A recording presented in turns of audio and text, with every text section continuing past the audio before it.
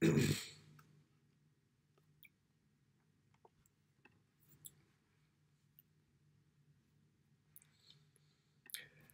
guys, welcome back to WD18, the Watford fan channel, for another latest Watford transfer news video.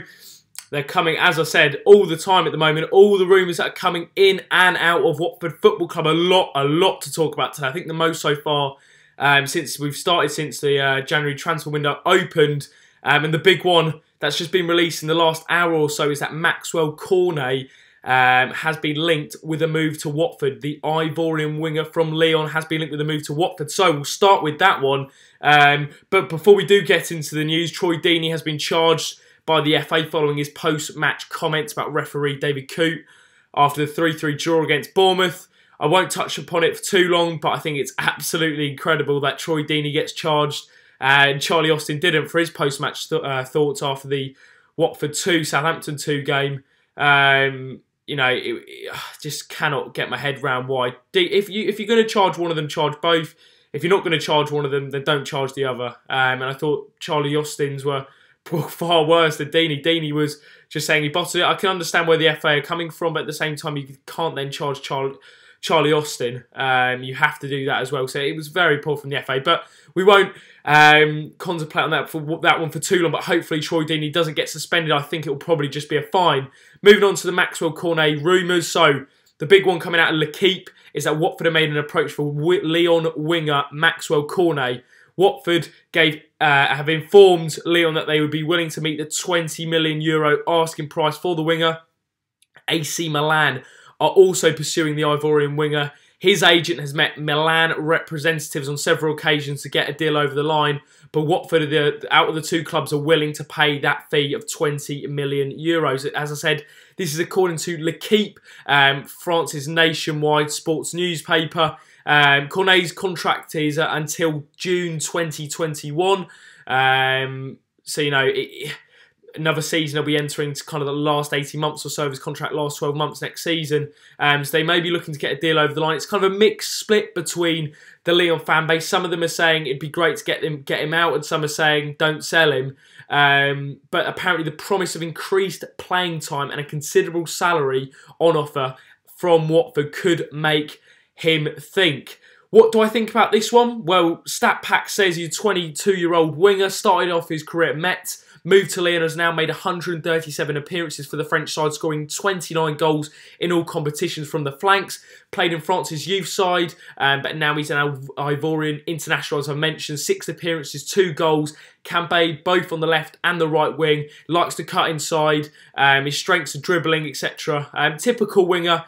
Apparently, he does keep hold of the ball for a bit too long, and at times, you know, he does give the ball away. But could this be a sign of a replacement for Roberto Pereyra? We'll have to wait and see how that one progresses. But the signs that Watford are going to put in a bid of €20 million to meet Lyon's asking price for Maxwel Cornet. So we'll see how that one progresses. But it seems like there's a lot of truth behind that one. The fact it's been reported by L'Equipe, they're arguably France's most reliable newspaper. It's nationwide. This man, you know, he's playing European competitions for Lyon, the likes of the Europa League. He's done pretty well in the domestic competitions as well. And he's rated highly, and he's young. He's only 22 years of age. So could this be the replace for Roberto Pereyra? We'll have to wait and see. We'll go on to Roberto Pereyra a little bit later on. A man who, could you say a boy who's joined Watford Football Club, and that's Filip Stuparevic. He's an 18-year-old striker. He's signed from FC Vozduvac, the Serbian Superliga side, and they've confirmed that Filip Stuparevic has joined Watford. A bit of a mouthful. So the 18-year-old striker signed on a 4-year deal and now spend the next 6 months on loan at the Serbian side.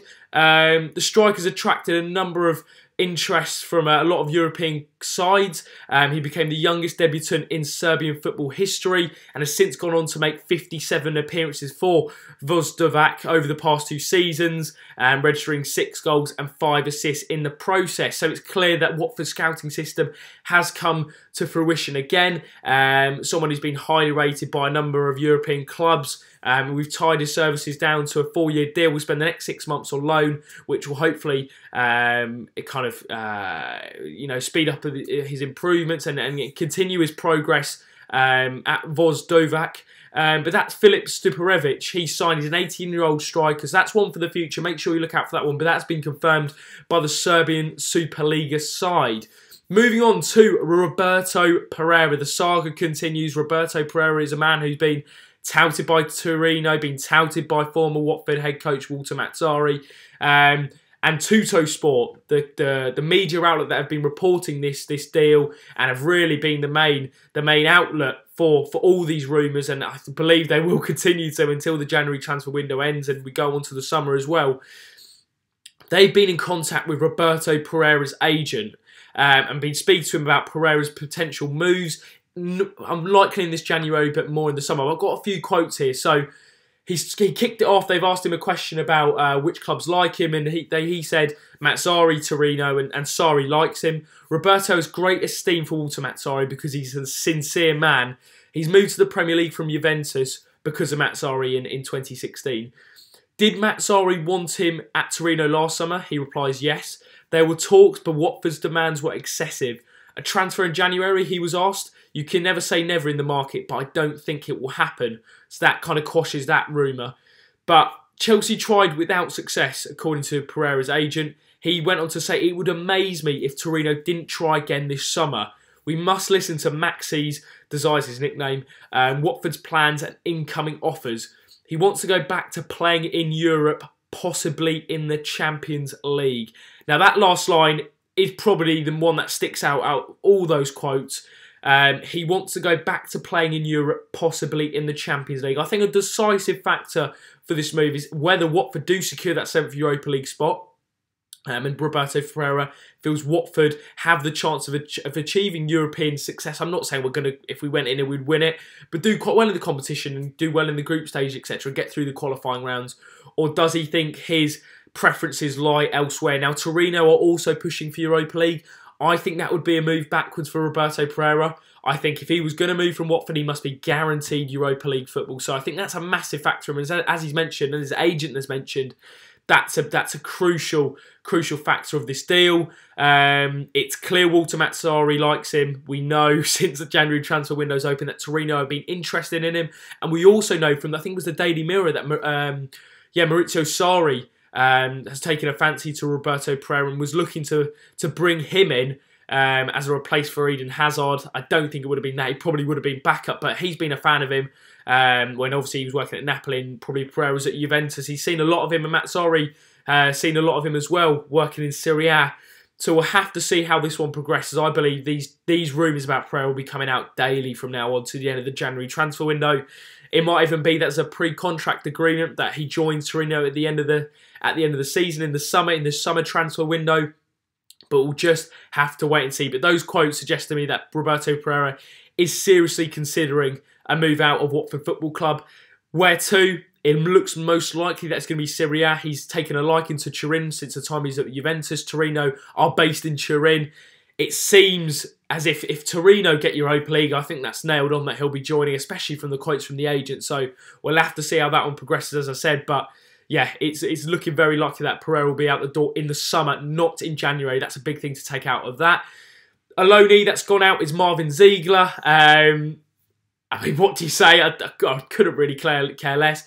Him and Stefano Kaka have joined each other at Udinese, or Watford B team, the other Pozzo-owned club. So, Deadwood, that leaves a couple of gaps in the Watford squad. So, maybe that is a chance for us to fill a couple of those spaces up. Before we end the episode, let's take a look at the comment section of the transfer news video.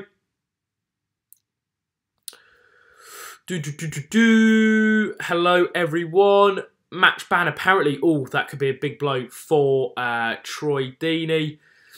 Cornet the Hornet. I, Jake, think it will. What do you reckon about Ighalo coming back? Now, this has been rumoured by Sky Sports News. They've been in contact with Odion Ighalo about potentially returning to the Premier League. He said that's his preferred destination. I don't think he will join Watford.